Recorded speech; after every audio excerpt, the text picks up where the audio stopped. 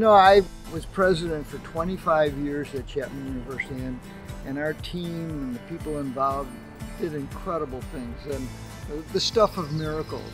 But one of the things I'm really proud of is what we did to establish the farmers market in our community and Orange Homegrown, which is, I'm right here. I really mean that. And the nice thing is I didn't have to do very much.